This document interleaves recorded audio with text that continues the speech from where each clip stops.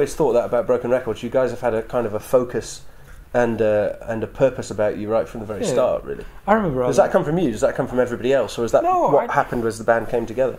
Because you had a band before that. Yeah, I mean, I've been wanting to do this for a while, and I sort of have certain ambitions of or at least ambitions of what I want to try to do with the band. I think when we got together, there was a lot of Mourinhoing going on. It's just like, you're fucking amazing, you're brilliant, you're better than them. So is this you the Jose Mourinho of the Edinburgh music scene? I like to think I am, but the other guys will just tell you I'm a dick. So it's you have to push yourself. You have to want to be as good as you possibly can be, or otherwise, what's the point? What are you offering? I mean, it's just like you can write the best songs in the world and nobody will hear them. Well, what's the point of writing them? I never understood the whole artistic thing of if as soon as you write it down, as soon as you sing it, so it's in the public domain, and the whole as soon as you even perform it once, you want people to hear it, because I just don't understand the point of doing it. If you're happy with what are you getting off people hearing it then? Is it the approval? Is it the feeling that what you were trying to express you finally expressed properly?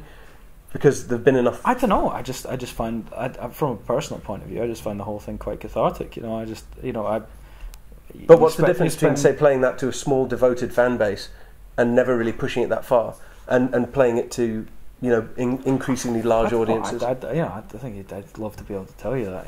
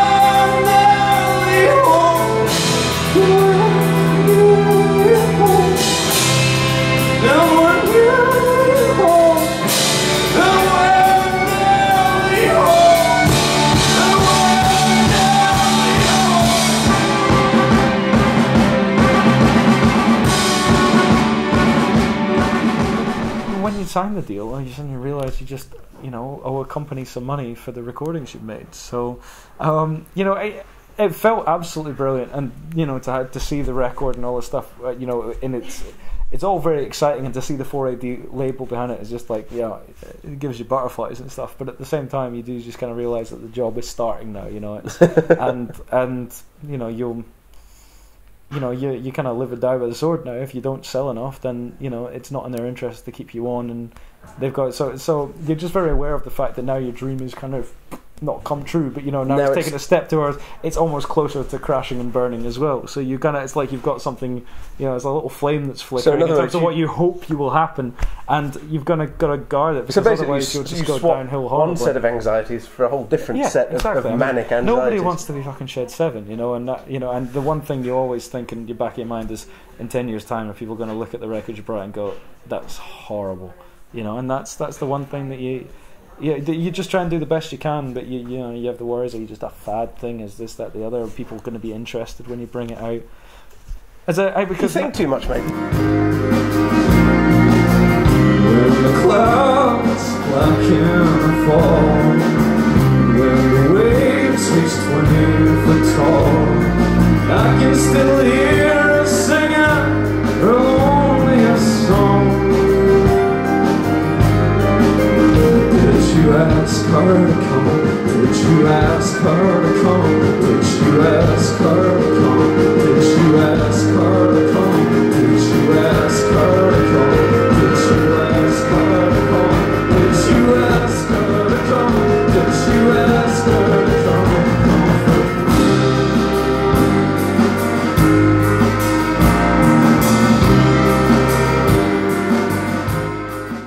I've got memories from when I used to play the open mic nights, and just when you if you manage to get a genuine sort of, I don't know, kind of connection with someone, or nothing as wanky or fucking hippie as that or anything, but you're able to look someone in the eye and you just see them actually enjoying it, and it's just like, and then they're enjoying something that you've written, and whether or not I don't even know whether people even listen to the lyrics, and just if they just like the tune and they enjoy it, that's great. If they listen to the lyrics and enjoy it, maybe they I don't know, I don't write too much from the lyric wise from the the personal point of view, because I kind of gave up doing that. I got bored of it. So you just, I don't know. You got bored of what writing really involved lyrics? Yeah, I don't know. I'm just sick of hearing sad bastard songs about girls. It drives me crazy now. It's just but that's not involved lyrics. That's typical lyrics. That's typical. Well, that's just boring. It's just like. But writing about Hedda Gabler is not necessarily typical lyrics. So you don't want to be art wank. That's smug. That's intellectual superiority. No, it's not. No, but you heard for some reason that lyric. You hear the chord and you hear the cello go, and then all of a sudden that line, the first line of it, came to my head like straight away, and the lyric was the easiest thing in the world to write. So it was. That's just how that comes. Sometimes songs are as easy as that, and you just do it.